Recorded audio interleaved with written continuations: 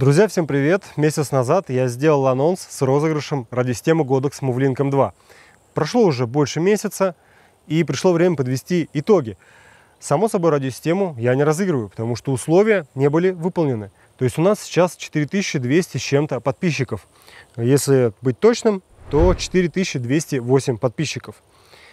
А мне хотелось, чтобы подписалось минимум 1000 человек.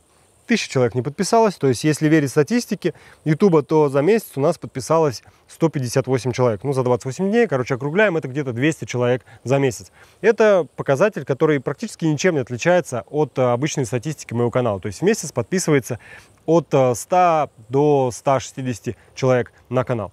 То есть никакой активности на канале не было такой. Короче, желания у большинства выиграть эту радиосистему не было. Но это не самое, печально.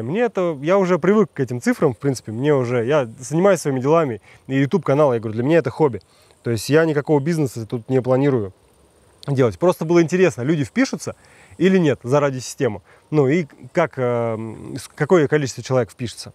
Но самое в этом стрёмное, то что если мы посмотрим на количество просмотров, вот здесь печально. 970 просмотров, понимаете? Просто под видосом розыгрыш радиосистемы. То есть вот ты просто можешь выиграть эту радиосистему. И всего посмотрело 970 человек. Даже если мы возьмем во внимание, что количество активной аудитории половина от всех подписчиков, то хотя бы 2000 бы посмотрело человек этот видос. Но посмотрели всего 970. Хотя я делал и шорты, делал, и рилсы в инсту, которая запрещена в Российской Федерации, да, все верно. Делал еще видосы и еще шорты, и все равно активности не было. То есть я делаю вывод какой? Что железки людям вообще не интересны. Вот на розыгрыш вообще не интересны. Вот большинство писало тоже в комментариях, что если бы было на кону бабло, то люди бы вписались. Вот за бабло типа вписались бы. Вот. Но еще бы вписались те, которые пришли бы на канал, подписались, не выиграли бы эти деньги, а потом бы нафиг отписались. И просто была бы волна подписок, а потом волна отписок. И это нифига не прикольно, на мой взгляд. Конечно, кому-то в очередной раз начнет казаться, что я тут жалуюсь тут на YouTube, жалуюсь на подписчиков. Но нет, этот видос не об этом.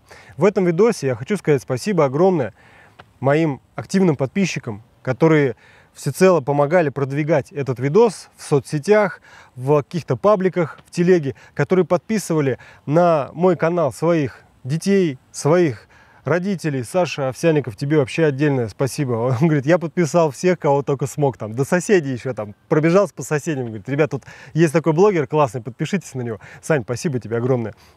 Вот этим людям, Лехе, который купил у меня вот эту радиосистему Godox Movelink, вот только что он написал сообщение там в телеге, что открыл, она им приехала, все окей, все супер. Вот этим людям я в этом видосе хочу сказать огромное спасибо за вашу поддержку. Вот благодаря таким подписчикам хочется дальше делать контент, хочется больше снимать, как-то, чтобы планы разные были там и так далее. И для таких людей есть Boosty, на которые им не обязательно подписываться, потому что они уже есть в VIP телеграм-канале. Для этих людей я буду делать дополнительные видосы, которые никогда не выйдут на YouTube, со всякой уникальной информацией. Кстати, на Boosty уже есть дофига уникального контента. И таким людям будут доступны практически все исходники, которые я буду делать в рамках создания очередного обзора, так скажем. Вот о чем этот видос. Это такая вот устная благодарность от меня для таких ребят. А в будущем, если розыгрыши будут, то я буду разыгрывать деньги, потому что большинству все-таки, как я понял, интересны именно деньги. И меньшему количеству интересны какие-то железки. Так что вот так, ребят. Но надеюсь, что розыгрыши еще будут. Надеюсь, что все-таки активность будет побольше на YouTube-канале. Но это, как я уже сказал, не самое главное. А на этом на сегодня все. Всем спасибо за просмотр. Всем пока. Увидимся.